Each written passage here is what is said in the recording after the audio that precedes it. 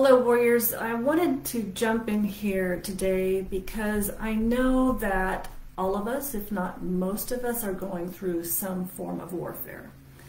And another person in the Bible who went through his fair share, if not more than his fair share of warfare, was David. And he wrote 150 Psalms.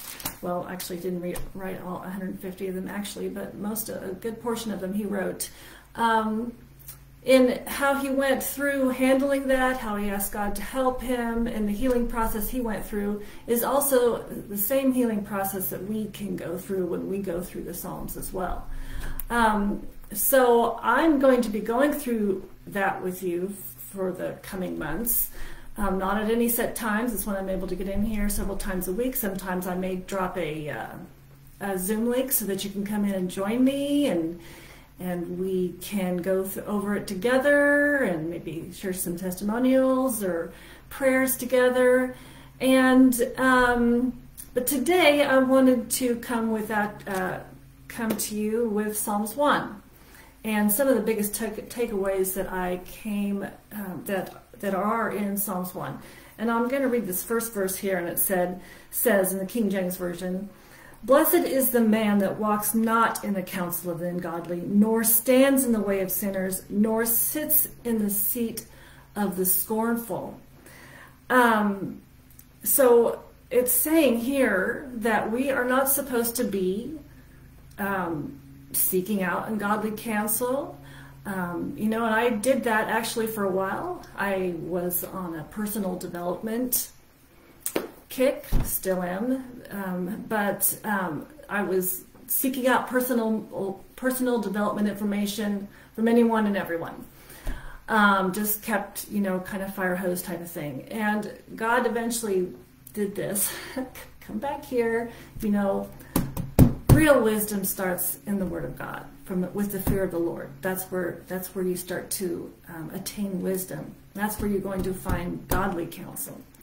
And then, you pray to Him to lead you to other people, godly counselors and godly leaders, who can also help to build you up in wise counsel and wisdom as well. So we have to be very careful from whom we're seeking our counsel from. And sometimes, not only that, we'll get unsolicited counsel from those who are maybe godly or maybe not so godly. And the biggest thing that we have to know is when or when not to receive it. And because if it's not what God is saying to you, don't receive it. You don't have to receive it. It's not His words. And something I wanted to share here, it says, Jesus went through the same thing with Peter. And this is in Matthew 16:23, and he turned and said to Peter, "Get behind me, Satan. You are an offense to me, for you're not mindful of the things of God, but the things of men." So he wasn't completely clear on God's. He was thinking from his viewpoint. He was thinking from a earthly kingdom and not a heavenly kingdom, and he didn't fully understand what Jesus' mission was. So Jesus knew what he was there to do. He understood his path, and Peter was actually being used by Satan at that moment in time to try to get Jesus off the path. And of course, Jesus said, "Get thee behind me, Satan." And we need to do the same exact thing. When we have somebody who, usually, lots of times it'll take you by surprise. I just recently had this happen to me by somebody who is close to me. And they are deceived themselves a lot of times, not always. But they have given Satan a way in, and they think that they are giving you good advice, that they're giving you sound counsel, and it's completely opposite of what Jesus has told you or what your spirit has told you. And I was reminded, keep your eyes on me. Remember what I told you. Remember what I have said to you. Come to me. And that is what you have to do always.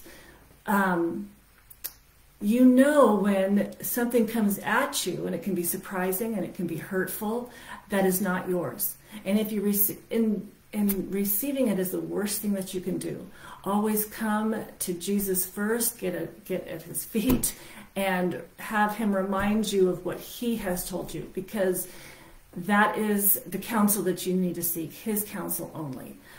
Never receive the words of man if Jesus is not already confirmed that to you. And when you don't do, and make sure that you're not sitting in the seat of the scornful, you have to pay a lot of attention to who you surround yourself with. It is very important that you have the right people around you. Otherwise, they are designed to pull you off the path.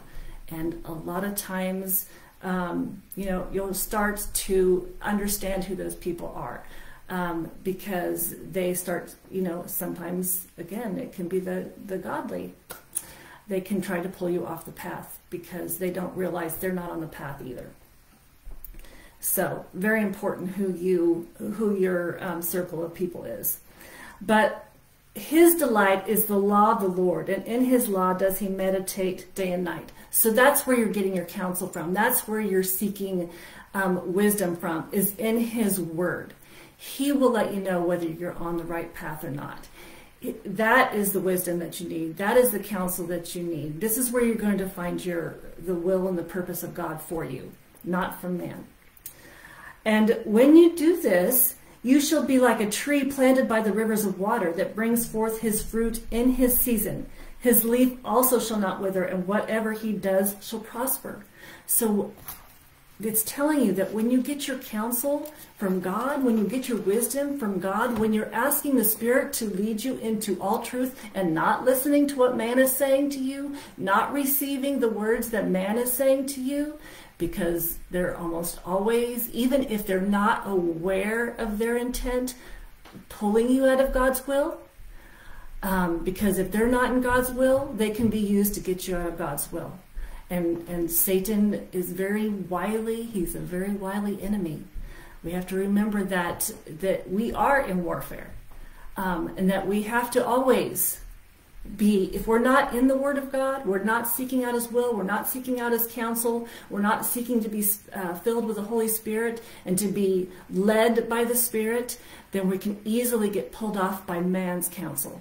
So it's critical that we stay at the feet of Jesus. So I wanted to share that with you today. And you'll be seeing a lot of me. We'll be talking about Psalms with 150 chapters. That's going to take a minute. Also, we'll be doing an evening Hebrew study, which I'm very excited about. And I'll be putting that, posting that in the events section soon. And I hope you guys have a happy Monday, and I'll see you guys next time.